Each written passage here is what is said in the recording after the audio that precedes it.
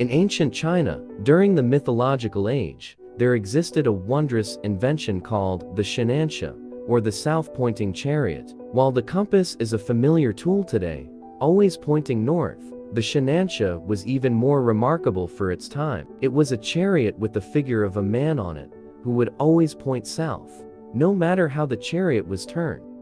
This marvelous invention was created by Kotei, one of the 3 legendary Chinese emperors, and the son of Emperor Yu. Even before Kotei was born, his mother had a vision that foretold his greatness. One summer evening, she walked in the meadows to enjoy the cool breezes and gaze at the starry sky. As she looked at the North Star, it suddenly shot forth bright flashes of lightning. Not long after, Kotei was born.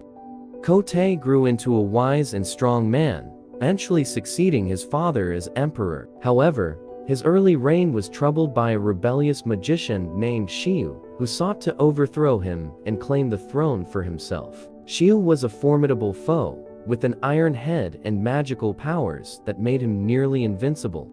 Kotei declared war on Shiyu and led his army to battle on a plain called Takaroku. Despite the bravery of Kotei's soldiers, Shiyu used his magic to conjure a dense fog that confused the royal army, allowing him to escape. Although Kotei's soldiers were strong and courageous, they were no match for the magician's tricks.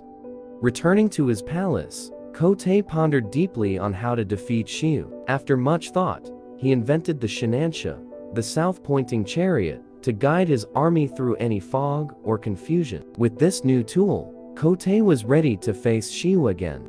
Once more, Kotei led his army to battle. As expected, Shiyu summoned a thick fog to bewilder the emperor's troops. But this time, Kotei and his soldiers were not lost. The Shinansha guided them, and they pursued Shiyu relentlessly until they reached a great river, swollen with floodwaters and impossible to cross.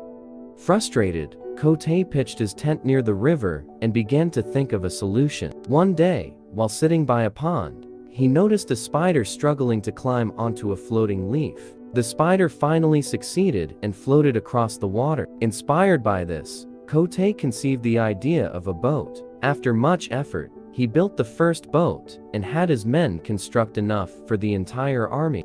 With their new boats, Kotei's army crossed the river and attacked Shiyu's stronghold. This time, they achieved a decisive victory, ending the long and difficult war. Under Kotei's wise and benevolent rule, peace and prosperity returned to the land, and he was beloved by his people.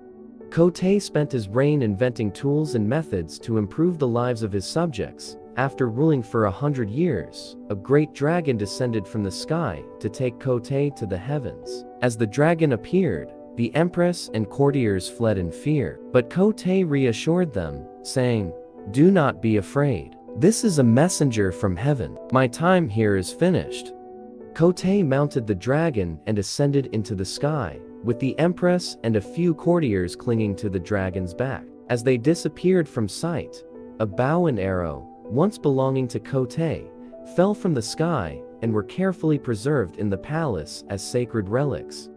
Moral of the story: through wisdom and innovation, even the most formidable challenges can be overcome. Kotei's story teaches us the value of perseverance, creative thinking, and the importance of leading with the heart devoted to the well-being of others.